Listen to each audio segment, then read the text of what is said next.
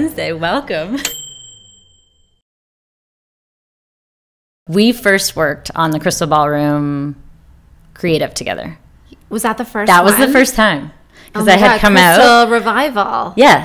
Yes. Which I loved. Which is a good one. It was really, really pretty. And I have a bride this year who's replicating the round circle. Stop. Oh, that makes me so happy. At that place. That makes me so happy. Yeah, I met with her and she actually brought up and she was looking at everything from that shoot. So that's what we do. That's what we do the creatives, right? We do them to challenge ourselves and to have creative freedom as a vendor team, but it's also to inspire when you see someone else pick that up. Yes. It's amazing. So it worked. So you're inspiring, which is amazing. The point. That's the thing about the editorials. Our industry is so stressful. Like, I don't think if you're in it, you understand the stress. So it's like the creatives to us they're just an opportunity to let loose and have fun. And to be honest, like, I mean, you've worked parallel side by side with us so much on wedding days. Like, we will work our arses off for our clients, but we will always find time for a good laugh because we need that to like literally have like a moment of like, just let it go, let it out, have a laugh and regroup because it's always event days, such a high stress, such a high stress kind of scenario because of the pressure we're under. For sure. And I think that's like, you guys are operating now, like you have 4 people on your team and you all have such a good like rhythm together and you have good banter and it's an enjoyable work environment. Yeah. Because I've been with all of your girls actually and you. Yeah. You know what? It's like, it's been a long time coming. It's not something that quickly happened overnight. And like, if I think back to like where the business even started, it was starting with an idea of just wanting to always be the best we could possibly be for where we were in the industry and never wanting to be number one, always just wanting to be the best we could be every year, year after year. It's slow growth. And, you know, building a team was one of the hardest things for me in the sense of, okay, how do I go about doing this? Because we want to grow the company, but, you know, essentially you're taking your name and you're expanding it to other people. And, you know, we've worked with a number of different people over the years, but, you know, Ellie and Bay and Tyra have been with us for, I think we're going into now like our 7th or 8th season with them. That's amazing. And it evolves in a sense where when they started, all of them started as day of assistants with us, and just allowing them to also build a sense of understanding and loyalty to the brand so that when it came time to start expanding into their own events within our team, it was something that was natural for them and they were already well invested in the company. And it's, I could not say more good things about them. Like, I know in our industry, it's a blessing to be able to have a team. It doesn't work easily for a lot of companies. So for us, it's like, it's amazing because those girls are like worth their weight in gold. Yeah, because you started 14 years ago. Yeah. Right? You're in year 14 now. Yeah, I think so. 14 or 15. I'm not even sure. The first, sorry, pre-planner. Yeah. What was pre-planner, Laura? Pre-planner Laura was like, I got to go to university because my parents were giving me no other option, which thank you, Mom and Dad. I'm so happy that I did that. And it's funny because I actually had a conversation with lovely Mina from Have a Seat this week about it. And she was like, what did you do in your past life? And I was like, you know what? I went to Queen's University. I got an undergrad in psychology. I went on and got my bachelor's of education. And that was going to be my career, was going to be getting into teaching, which is where I started as like post-secondary education and then started the business on the side as something small to see where it could go. And I think I actually needed that. Do you know what I mean? Because I don't actually know if I would be where I was if I didn't have always something to fall back on. Right. Not that I'm not a strong entrepreneur, not that I'm not, you know, a go-getter and a hard worker, but it was really important to my family, a sense of education. And I developed that too, that I wanted to have something behind myself as well. And also something to feel like you had a cushion to fall back on. So taking this big leap. And I mean, like, I still get the question from people nowadays being like, well, like, why don't you just, like, why are you doing this? Like, you could have your summers off and, you know, great hours. And I'm doing it because I love it. Do you know what I mean? Absolutely. So I started out kind of thinking my route would be a little bit different. So sorry, Mom and Dad, that I'm not like fully executing those degrees to their fullest potential. But it, you know what I mean? Like, university for me, some of the best years of my life. Such great work ethic has to be developed there to make it through, great friendships that were built. And it gave me more years of maturity so that when I was finally ready to dabble in starting something of my own, I felt like I was ready to do that. And I had enough experience behind me to do so. Okay, so you graduate, and then what stems the wedding planning? Was it your own, or was it friends? No, how to bring us back here? So like, I know this is the cliche thing, and I feel like, how do I differentiate this answer from every other person that's like, I've always loved weddings. But legitimately, like, I have. Like, I remember all my friends went to Western. I went to Queens on my own. And so I was paired up with a brand new roommate, didn't know them from, like, anything.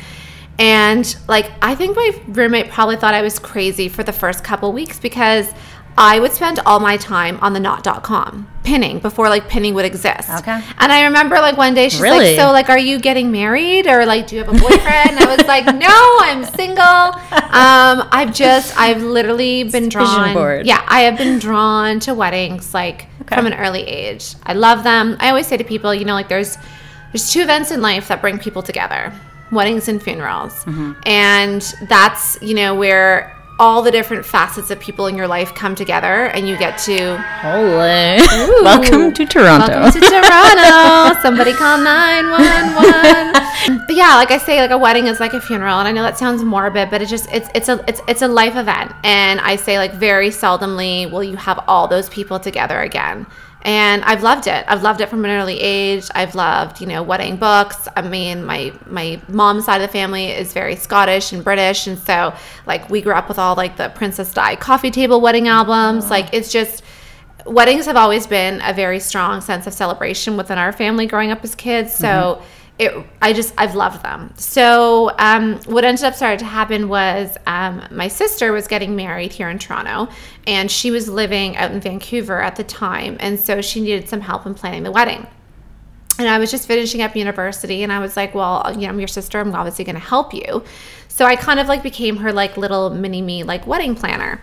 And I always think, like, it wasn't that long ago, but you of all people will laugh at this because it really freaking was. Yeah. So I was going around to venues with my parents', like, VHS camcorder that was literally the size of, like, a city on the shoulder TV, massive camera, being like, is it okay if I just record the site visit? So, like, I'm talking to the person who's, like, giving me the site visit, recording everything, coming back home, taking the little cassette out, popping into bubble wrap, FedExing it to Vancouver so that they could put it into their VCR and watch the walkthrough of the venue. And I'm like, oh my God, I love nowadays, this story. Like, our clients that got married last weekend lived in Dubai. Like, we'd FaceTime all the time. Like, literally in the last 14, 15 years, how small the world has become is amazing.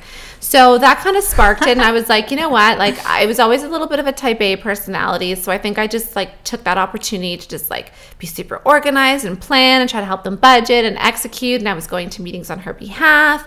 And that's when I met Rachel Klingon for the first time. So, our 15-year history started, way back when she was actually hired to do my sister's wedding. So that kind of started and spawned it. And then from there, I was like, I really like this. I'm going to see what I could do with it. But I mean, at the time, like, I was finishing up university, and I was, expected to kind of go into a career. And so I started the company as, like, something that was just small. Do you know what I mean? And it was perfect. It was... we're going to get into it. And I originally opened as Laura Kelly Wedding Design. Right. With my best friend Kelly. And her and I were like, you know what? We both have other jobs. We're going to try to just, test the waters and see where this is going to go. And it just started with no expectation, but a lot of heart and a lot of hard work.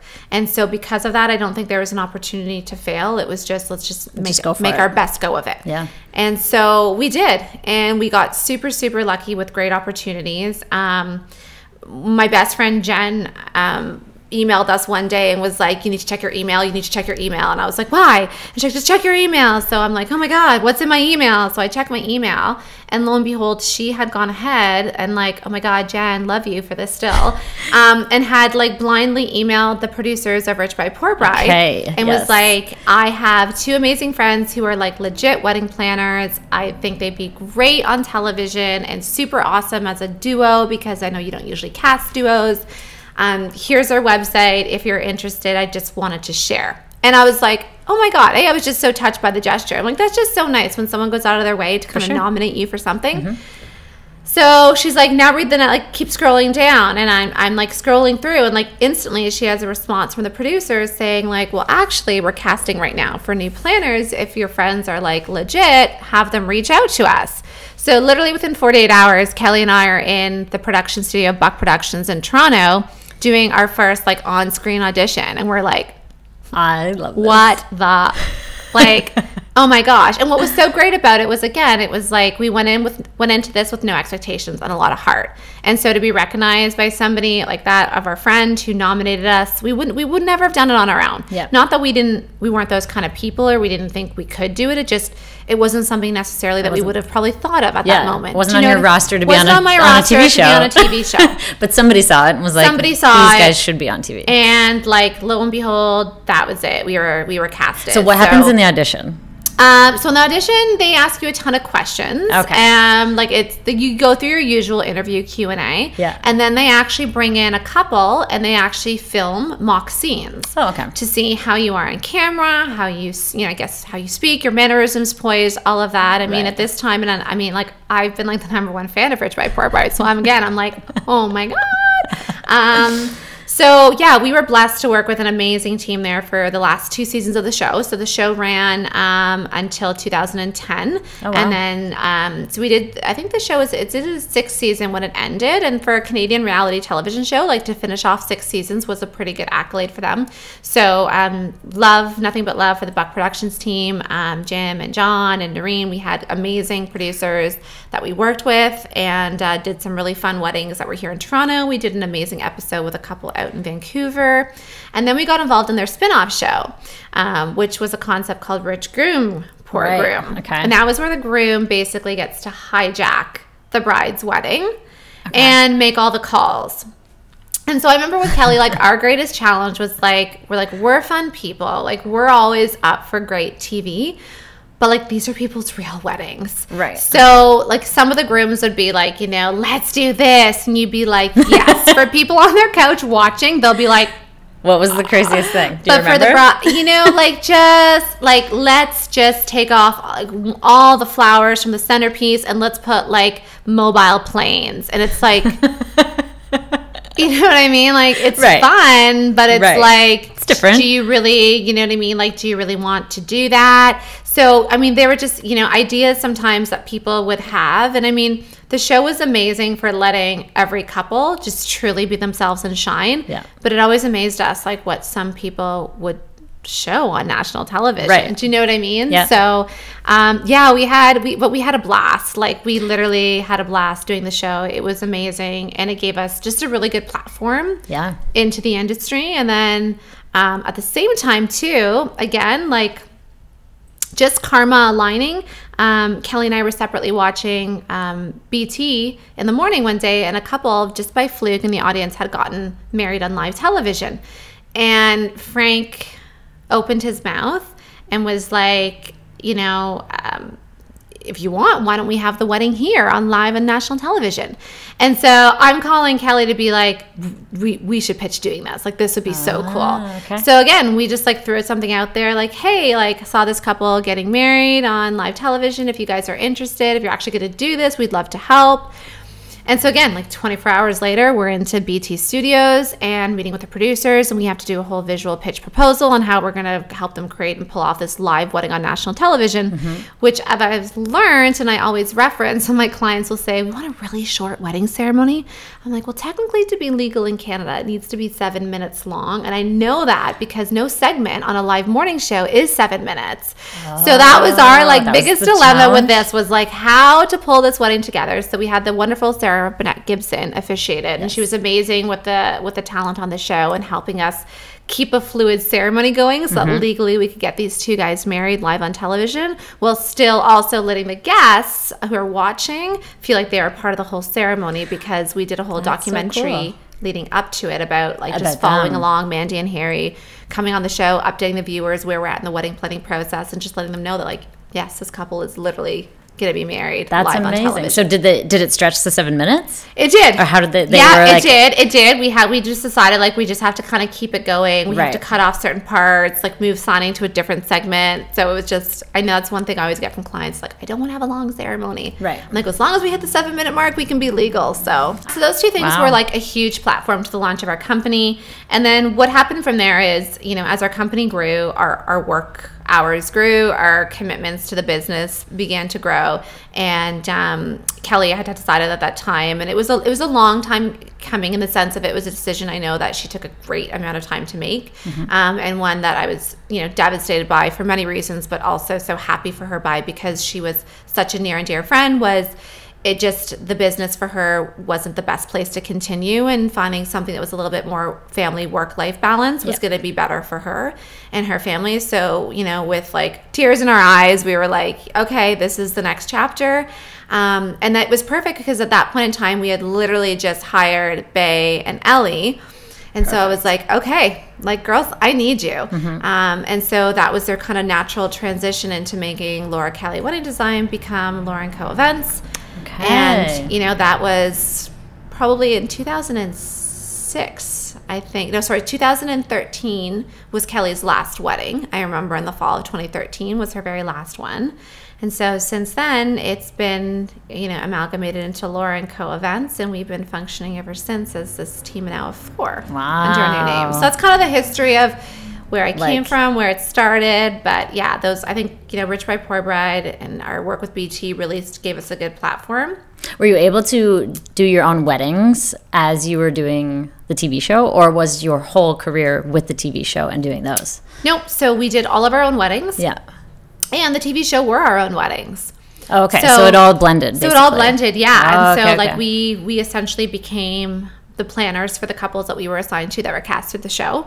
So, you know, we would do exactly what we're doing right now is we'd get together and we'd film certain things, but like it's a reality show. So like when we're talking and we're shooting, you know, we might finish shooting a scene and then spend an extra, 30 minutes with the vendor, discussing a few more details. But they were, they were our legit clients as well who we were planning with too. So if somebody came to you today and said, do you want to do another show, would you do it? Was the experience like obviously it was a good experience in a way, but do you think you could do it again, or is it? Yeah, you know what? Like I loved it. Yeah. And the thing that I loved about it too was I got to learn a whole different industry. I got to learn about, the behind the scenes and making of a television show, and just learning about, how the sound guys work, and just learning about different aspects of camera and lighting, and just the whole concept of what goes on behind the scenes when we're sitting at home and we're watching our show. And I mean, the world right now is filled with reality. I mean, it's 90% of what most of I know people are watching these days, besides some really good, Netflix series that have come out. Yeah. So for me, like I loved it. I absolutely loved it, and yeah, I feel like Canada needs another good wedding show, like a show. But I always say, like, I'd love it to be something that's more authentic documentary style. Right. Like, you know what I mean? Like, there's no need to put emphasis on like creating, the drama, like. Every wedding story is its own beautiful, kind of organic, fluid, winding path. Yep. It's such an insight into, the journey for certain couples. So, yeah, I would definitely do it again. That's cool. Yeah. I knew you were on TV, but I didn't know, like, the evolution of how it happened. So yeah. Like I said, it was a whim from, like, my best friend Jen, who, like, emailed the producers and was like, check your email. I emailed them, and they've already responded back. You have to contact them. They're casting right now. And I was like, oh my God. And so you went to Vancouver. Did you do any other traveling with that? Or No. Everything else is in Southern Ontario area. But yeah, we did do probably our largest wedding to date. I think our reception, we were up to about 1,000 people. Wow. Yeah, it was a large South Asian wedding. So multi-day South Asian. What venue? Oh God. Do you remember? It was in 2009 that we shot it. So I don't even remember, which is terrible of me, but like it was a massive venue. Yeah, obviously. It was a big one. Yeah. And the best thing that we came up with that wedding was, and I love this couple to date for this, is in their culture, it's traditional to greet all your guests when they come in and take photos with them. And Suki, our bride, was just like amazing. She's like, I don't know how I'm going to stand there and greet like 1,000 people. So we came up with this idea. We're like, look, let's get you guys ready, dressed up, hair and makeup. Let's do a photo shoot of you, do cardboard cutouts. And then we'll have that readily available when guests come in on the wedding day. So it was amazing. To take the photo with the cardboard cutouts? Yeah. So guests were basically like came in, and instead of like the couple having to stand there and shake 1,000 people's hands, they had cardboard cutouts that were identical to what they were wearing on the day, hair and makeup to a T. Yeah. And it was perfect. That is the best by the end of the night, those cardboard cutouts were like on the dance floor with people. Everyone was dancing with them. It was amazing. And that's before social media. Was it? That would have 2009? been like pretty much. We had Facebook. Well, at the time. I don't know if we had Instagram, but not Instagram. God, don't say things like that. It makes us sound old. But isn't it? No, but it's crazy though. It's crazy to imagine, because social media is just it runs the industry now, and to think that it started without it. So here's a question, and sticking with social media. Yeah. Curious to know. So like shooting video and then photographers, we obviously have the content to put out for Instagram. Yeah. Like, how do you find it curating your own content as a planner? Because what do you like to showcase as a planner? On, like, obviously the details that you put into the day, is that kind of like one of the things that you like to showcase, that you guys are able to think outside the box kind of thing? Yeah, I mean, you want to showcase some of your like most creative concepts and ideas, because I think that's what people resonate to most. I mean, we can all appreciate a beautiful centerpiece and a lovely portrait. So in one sense, you're looking for that original content that can help give your company a bit of branding and identity. But on the flip side to that too, like I prefer that we run a really balanced program. Do you know what I mean? In terms of what people see when they come to our Instagram feed. So first and foremost, it's always using, I like professional photos or professional video content. I just think that it's a certain level of professionalism when you come to a page and you see professional images. So we really rely on the collaborative effort of working with all the photography teams to help us out post-event, to give us good content to share. And like, sometimes the most jaw-dropping detail shot of a room can also have like as much warm, fuzzy feeling as just capturing like a freaking awesome moment. Like I remember a wedding a couple of years back, and still one of my favorites to date for this reason. Amazing couple, and they had the bride's grandmother be the ring bearer. And it was the most touching, adorable thing. This woman was just an absolute angel. She took the job so seriously. And I mean, one of my favorite images still on our Instagram page is like little Nona like walking down the aisle carrying the ring pillow, and just the beam on her face at being like, my granddaughter asked me to be in her wedding. And so yes, like I said, the most beautiful room is going to gather a lot of likes and a lot of reposts and saves, but it's also about just celebrating the core of what weddings are. They're a celebration of love, of family, of friendship, and of just incredible emotional moments. So it's really balancing that to showcase that that's really what our team is about. It's about really well curated, designed events from a range of budgets, but it's also about really giving our clients the ability to experience incredible moments too. And I think too, like for me, I always say, people often like come to us and say like, we love your work and you're this and you're that, and it's amazing to get positive compliments, but like my intrinsic number one always response is like, thank you so much. Like it's always a team effort. Do you know what I mean? Like there's no one company in a team of vendors that is ever responsible for such a collective outcome. So for me too, I think our Instagram page and social media is also an opportunity to showcase the team of other talented individuals that we're blessed to work with. For sure. So when you look at an image, it's so important to us to always credit and to tag. I don't want our viewers to have to, interact with a photo by tapping on it to see who the team is. I want you to be able to, as you just scroll through, to see those names popping out, because, like we don't make the bouquets. I can't. I'm not going to, hand sew linens.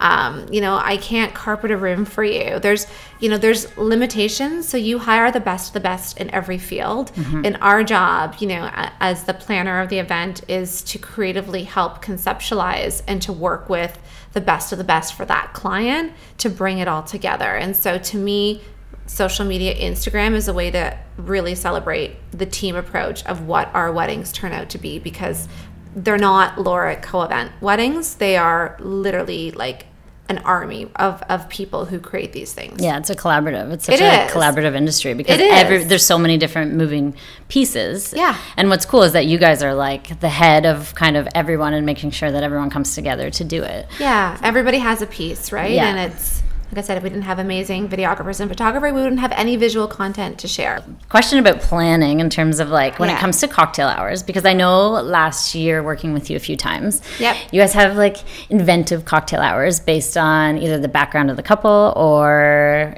whatever, you know, whatever they want to give their guests. And I know one is like a perfume bar that we had experienced, which is pretty cool. But do you guys like sit together in your meetings and kind of brainstorm ideas for cocktail hours, or do they just happen naturally? Or is there couples that require like a certain thing that they want, an experience? Or there sure is. So like number one for cocktail hour is, it usually does, and I know this might sound like a really like, or like put the brakes on it answer, but it depends on budget. Like that's an area for people that if you have a little bit of extra to put into, you do.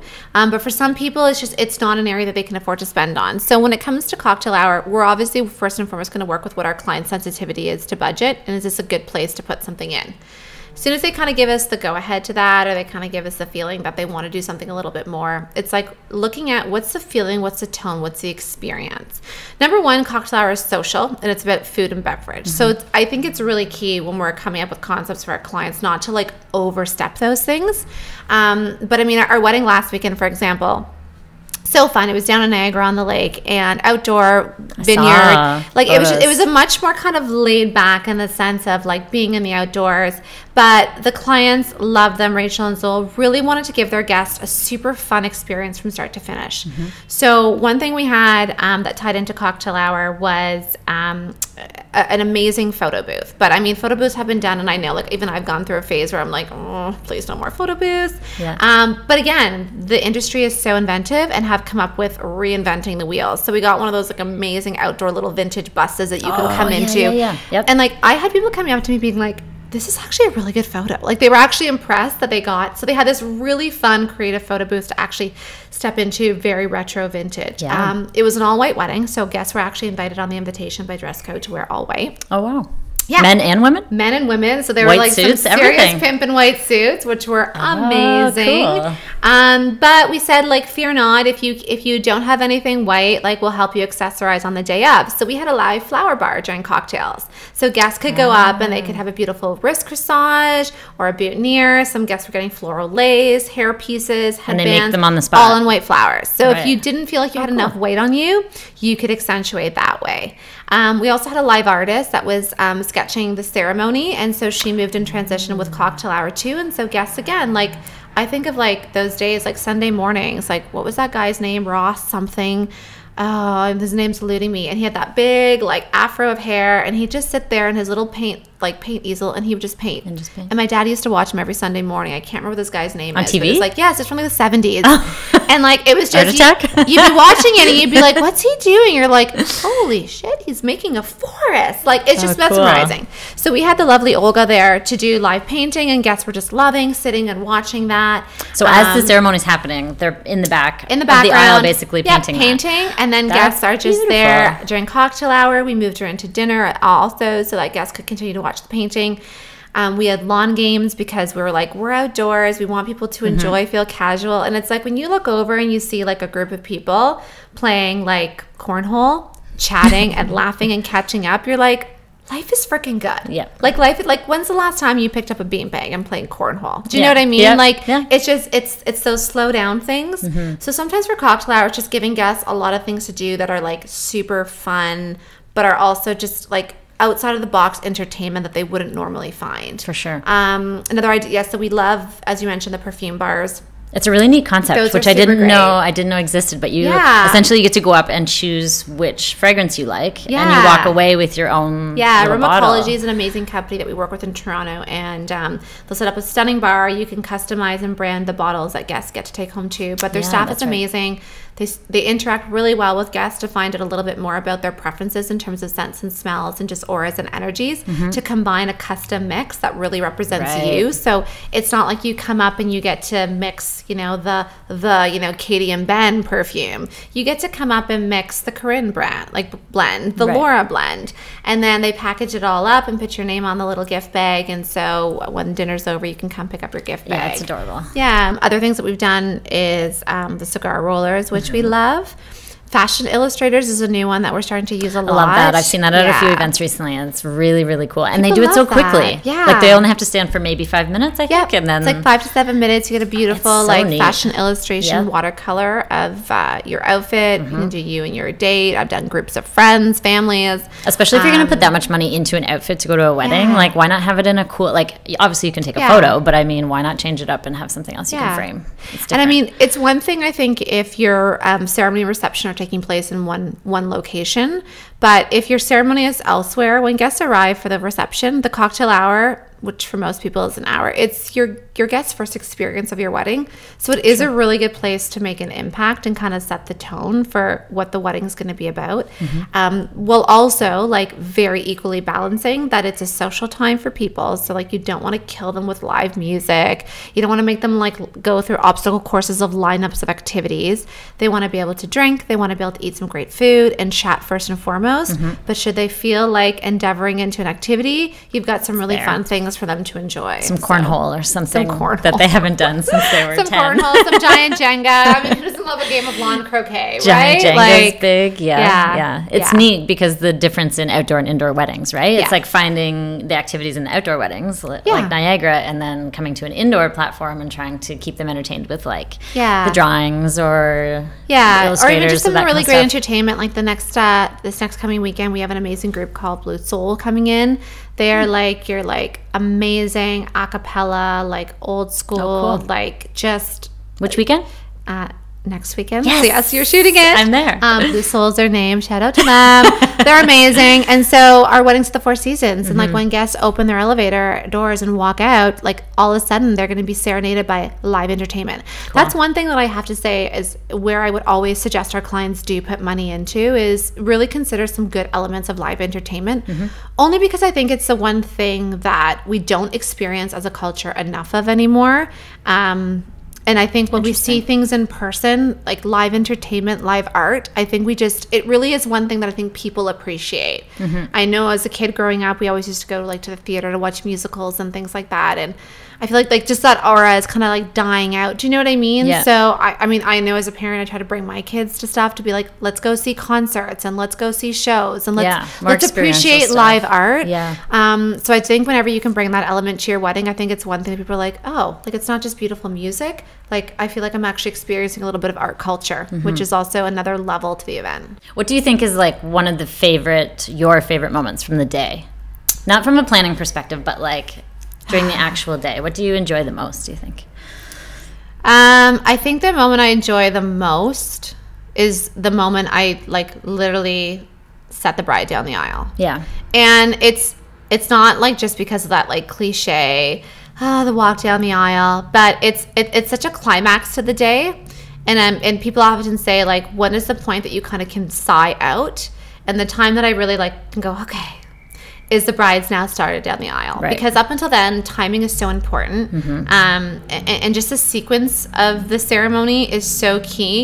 You want the musicians to be cued at the right time, that photo and video are ready, that the officiant's there, that people are walking, and you just want it to be seamless so that when that music starts, whether you have 30 people to get down the aisle, you know, or 3, if the bride has or hasn't seen the groom before the ceremony, I just want it to be perfection.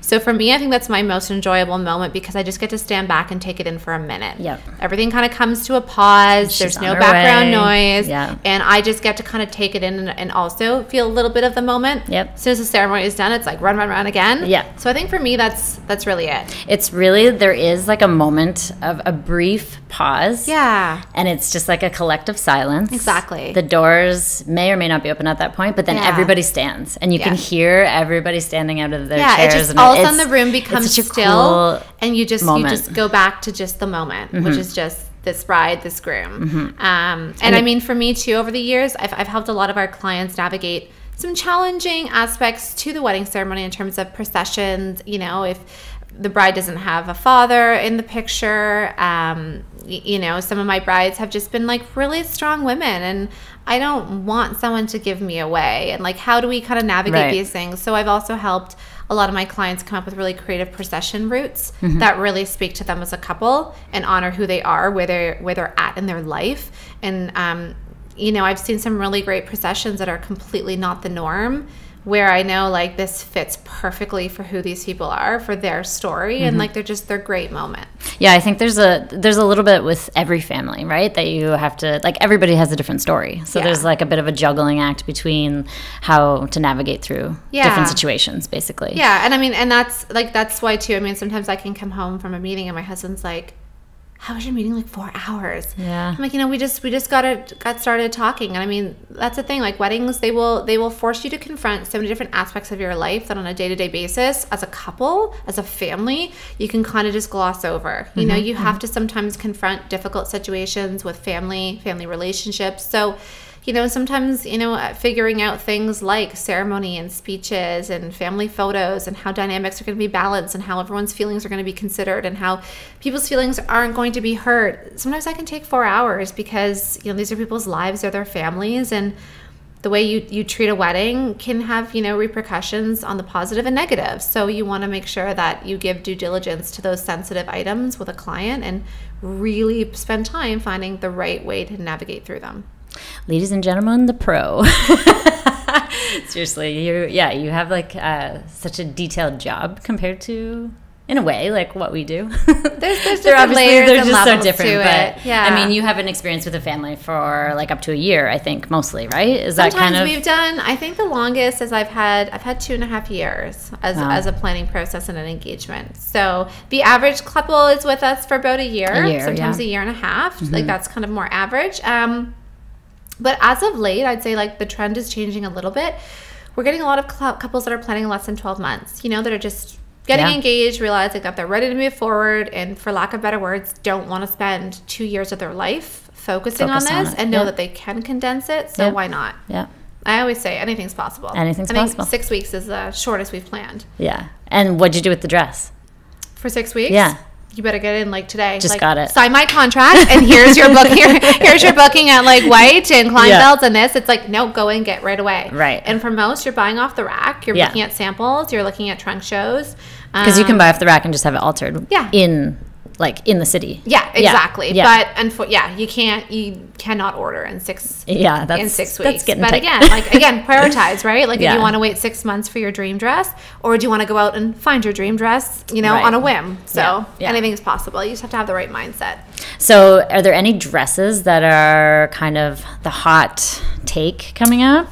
In that fashion. You can think of in fashion? So is lace a big thing this year? Like, fill me in here. Lace what am I going to see? Lace applique details, lots of texture. We are definitely getting away from a bit more the big, massive, poofy dresses. Okay. I see a lot of my brides just going a lot more form-fitting. Yeah, I've seen that. Trying to feel like they're not carrying around like 8 layers of tulle. Yep. Sleeves are definitely making a comeback. Yes, love the sleeve. I do love the sleeves. The cape has been coming back now for a couple of years, which I'm like, please don't go yet. I'm not ready to let you go. But sleeves definitely have been coming back, which is a great thing. And I mean, we went through literally probably like 7 years straight of like the strapless. Yes. Strapless is on the table still, but there are a lot of beautiful ways that a lot of amazing designers have started to incorporate sleeves, like the lace, cap even, sleeves, spaghetti straps. I hate to say it, but I think the halter is starting to make a comeback too as well. If scrunchies are back in style and like bicycle shorts, then the halter wedding dress is sure to make an appearance. Vintage is back. Yeah, vintage is definitely back. I shouldn't have like thrown out all my clothes. But yeah, I think a lot of our brides are just going a lot more streamlined. And I mean, still the popular trend is more than one dress. Do you remember the first time you did a first look and you were kind of like, how is this going to go down? Did you have that moment? I did. When did it start? Listen, I was married in 2007 and I didn't do a first look. Right. And it's that and not having a band over a DJ. So for those who want to know what is the pro regret, it's not doing a first look. Yeah. And not not having a band. Yeah. I had a DJ. Yeah. Great DJ, but I wish I would have invested in live entertainment. That was my one my one thing from the entertainment perspective. But even for myself, I remember thinking, like, I was just caught up in the fairy tale idea of you see each other first at the altar. But we were married at Liberty Grand. We had our ceremony in the courtyard right into reception, and just nice. It was like my husband's like bridal party side was huge. Mine was huge. Like, we had a lot of photos to take. We missed almost all of cocktails. I was literally like neurotic with a clipboard at my wedding. Like, there's photos of me like with my clipboard going through my list, trying to keep everybody on schedule. So you did your own planning. Yeah, I did. Oh yeah, and I should have hired a day up coordinator and let Kelly like fully enjoy the day, because it was her and I who were like, we got this. She's in the corner with the wine, and literally, exactly.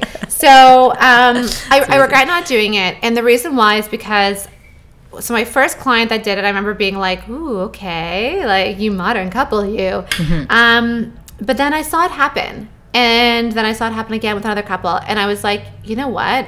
This is so special. And what I realized is, you might have that, like, this is how it is on TV in the movie moment in Hollywood when you see each other for the first time, but it's not really a moment when it's happening in a ceremony as much as it is when it's you and your person privately on your own, being able to actually experience the moment, express it, and live in it. Because you walk down that aisle, and the second you get there, it's not like there's a pause for you guys to stop, enjoy, look, appreciate each other.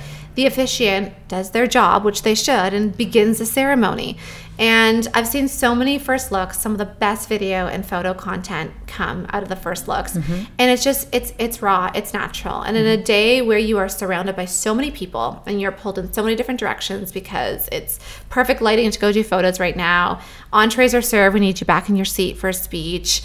Nona is back from the bathroom and is ready to take that photo with you we've been waiting for.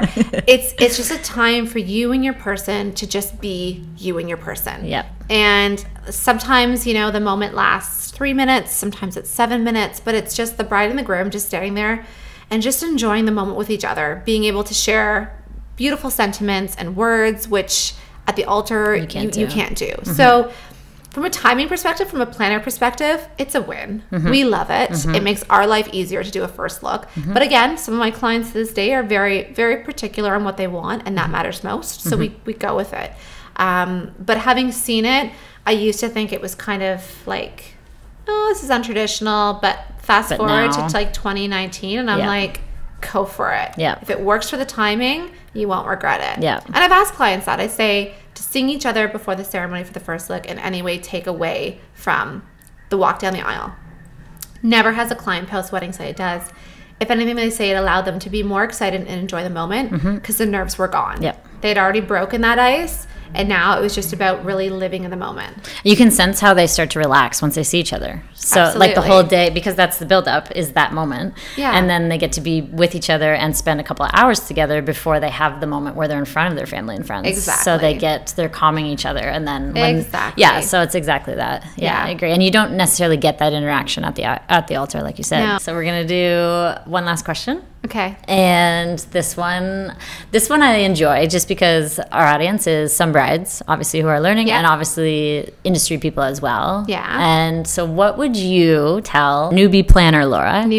What kind of advice would you give to anyone starting out and planning now? What do you think would be a key thing, a takeaway that they should think Honestly, like, take your time and learn your craft, and kind of be prepared to understand what the industry is before you get into it. Like, nothing irks me more than when people are like, oh, you're a wedding planner, so like, do you like have like the headpiece and like the clipboard, you know? And I'm like, yeah, I'm just like J-Lo, you know? And it's like, oh my God, what we do is so much more than that. So I think it's like, get to know the industry, you know, contact some planners. We have people contacting us all the time, you know, to say we'd love to just like come in, shadow, just kind of get a sense of what it's like in a day in life of a planner, to see something we want to do. But just like take your time and just don't strive to be somewhere but where you should be at that phase in growing a business. And I mean, I say that because that was kind of Kelly and I, and then the girls and I, always our approach is just always be the best we can be for every client. and grow naturally. Do you know what I mean? Like there's certain things that I know now that I didn't know 7 years ago, that I didn't know 14 years ago. I know them through the growth of the industry. And don't try to jump too many steps at once, right? When people hire you, they're hiring you based on who you are and how you present yourself to be, and the reputation that your company is going to give, and the value. So you have to be able to back that up. You know, you have to be able to sit there with your clients when they're asking you questions and have answers readily available on the spot. You also need to be able to think and troubleshoot on the spot. And all of those things come with experience. So, you know, start where you're at. You know what the industry is a little bit about to make sure it's something that you feel like you really want to get into, and just do your best at every wedding, and just don't take off more than you can chew. You know, I think that was our best thing is, you know, like we started out small. We started out doing, you know, little day of coordination package services just to learn a little bit of the industry. Networking is also really key because, like I said earlier, it's a team approach. Every single event you do is a team approach. You as a planner are not like the gatekeeper of the event, and you are not the mastermind of the event, nor are you the puppeteer of the event. You are just as good as the staff that is there to help clear the tables and who is there to, you know, do the most smallest of jobs. Everybody's job is equally as valuable to the success of an event. So I think you really have to make sure that you start to network and get your name out there and build really positive relationships, because we all want to work with good people that are there to support us, to put the couples number one, you know, who on the day of, you know, there's nothing that warms my heart better than looking around and seeing that something's gone awry, and, you know, Corinne, you put your camera down and you're like, how can I help? What can I do? Right. And it's like, it's that mindset that has to be a collective team approach. I think if you come into the industry with an ego, it may help you thrive in the initial phases, but it will also limit your growth, and it will start to deteriorate it, because in our industry, you are so emotionally invested in what you're doing, and you need to work with people that always as a team will have your back and will really see themselves as equals. I think that's important. People start small, learn your craft. Which is big. Assist with other people. Don't take on like a massive tented estate wedding as, you know, in your first season. Like there's just certain things that we did that I'm happy we did, because it really allowed us to grow naturally and to grow like in a natural course of succession, as opposed to trying to sell ourselves as something more than we were. Right out of the gate. Exactly. Yeah, I think that's the biggest thing, is like working with somebody and learning it and taking the steps forward. And I mean, in this day and age, it's so easy to, like, anybody could just open a business overnight and just and put an amazing looking website together with beautiful images, and it's really easy to become an overnight success, but to have the backbone to actually produce it and to ensure that you're walking away from every event feeling like you did your really best and the clients got the best that they deserved in terms of service, you've got to gain that experience. Cool. Yeah. Well, thank you so much for coming in. Having me. Give everyone a wave. I'll give everybody a wave. I thought we were going for like a high five. I was like, oh my God, is she going to high five me? Yes. There's always a high five. Halter dresses are coming back. So is the high five. Like, what's happening next? Love it. So yeah, this is so fun. And thank you. This is such an amazing thing that you're doing for our Toronto industry. We absolutely love this idea, and are just so grateful that you are investing your time and sitting down with us and I love the creating this platform. Do you know what I mean? So I hope everyone has sat in this chair has been like, thank you, Corinne. Because we honestly are just, it's the talk of the town. Everyone just loves the idea. And well, I think it's so important though, because honestly, like, we work together, but we don't necessarily know how it started or